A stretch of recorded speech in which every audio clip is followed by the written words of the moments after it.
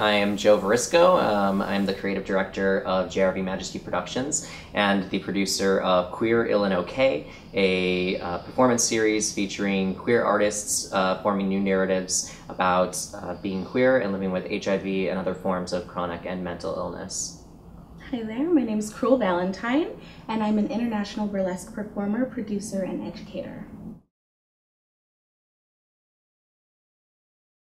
So this turnaround for the second edition was kind of with the idea that I wanted to have it be an annual series. And there was a couple of factors that I really wanted to keep in mind, one of which was making sure that I was highly representative of different communities and different identities with different backgrounds and experiences, representing as many different forms of chronic illness as possible, especially considering invisible illnesses.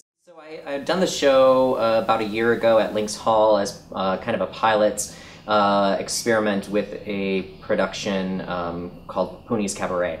And it was a part of a process for me after being diagnosed with HIV to discover what were some new narratives that were going on. A lot of the stuff that I was looking at was kind of following patterns that I had seen in the past about the kind of height of the epidemic in the 70s and the 80s, and narratives that also often followed like white gay men in New York City or San Francisco. So I knew that my experience was different than that, and I had talked with community members and friends that had very different experiences, and so I was interested in discovering what that meant and opening it up to a lot of other illnesses as well, and finding out kind of what the intersections were.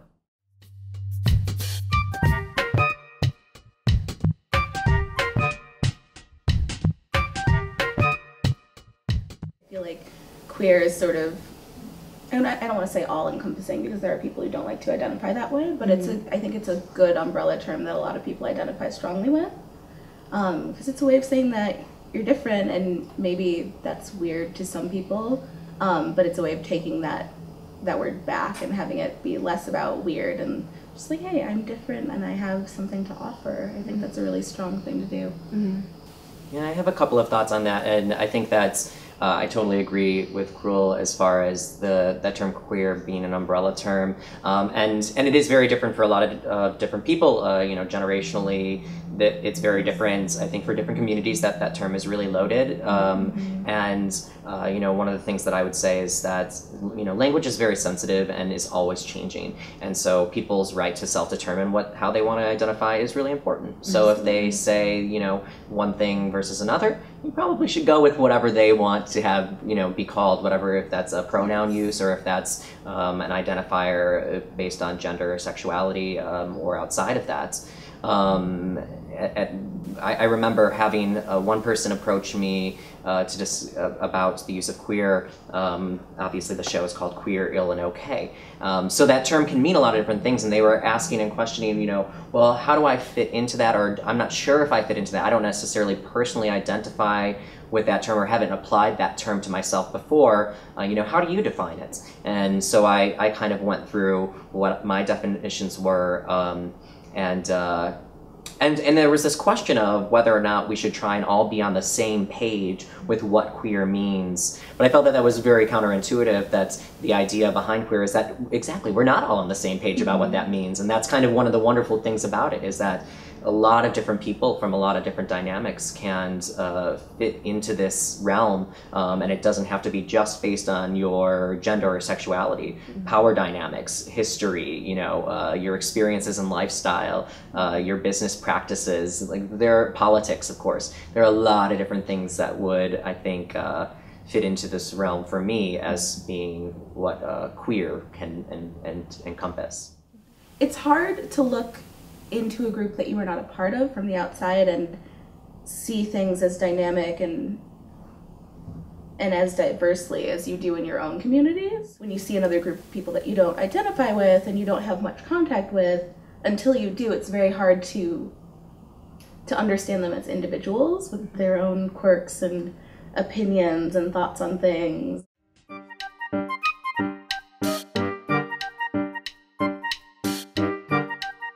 Would speak to is HIV specifically, and I think that one of the common some of the misconceptions that happen on a general scale, both within and outside of the community, is that there is a lack of education. There's a lack of update in education around what it means to live with HIV today, and that's part of the show. That's part of some of the other work that I do, and even for myself. And that's kind of how it started. As I was diagnosed, and I had so many questions and was very scared and very uncertain. And speaking with my doctor, I remember asking. I had a cold during my very first visit, and I was asking, can I take cold medicine, or is that gonna, cause some problems? Like, what do I do? And, she just kind of rolled her eyes and said, drink some fluids, eat some chicken soup, and lay in your bed and rest, and you're gonna be fine. Like, it's okay.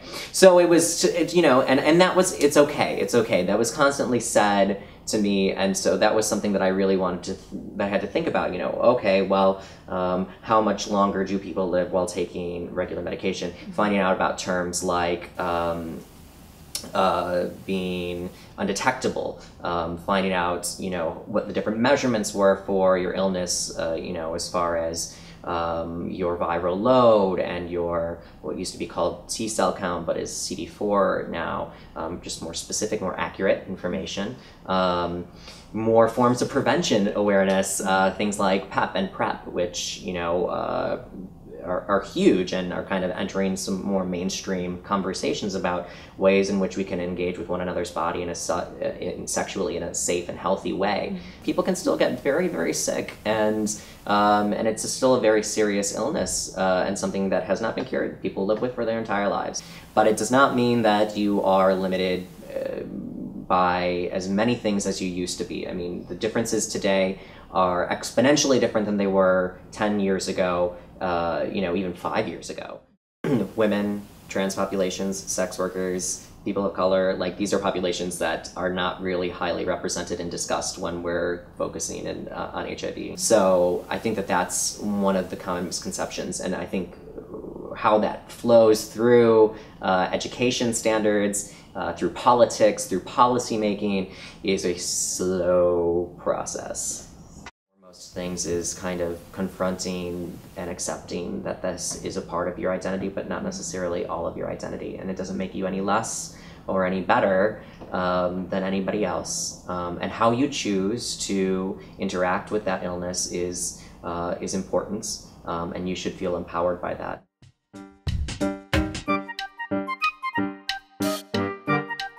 Anytime you reach out your hand to somebody who's struggling and try to help them through something, or provide them with, even a list of resources, or a hug, or a kind word, I think makes you an advocate for them, and I think you can be a very good advocate for yourself as well. One of the best things that you can do when facing an illness, or chronic illness of any kind, is to talk about it, to find a space in which you feel comfortable, safe, and hopefully empowered to talk about it.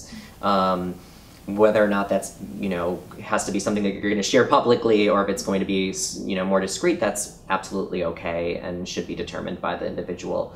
But I really think that engaging with another person is good. And then, of course, engaging with the self is really good, and reflecting on how you are feeling on a daily basis, checking in with yourself, taking care of yourself.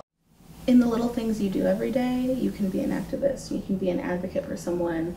Standing up for your own rights and your own happiness, your own freedom, even in very small ways, is a way of being an activist.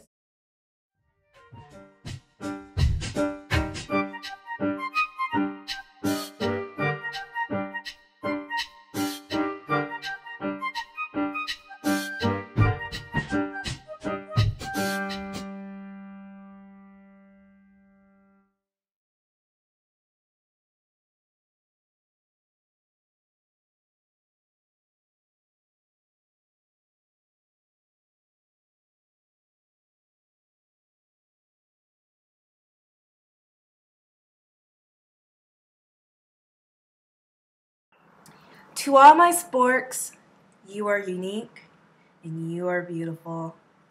Good night, my lovelies.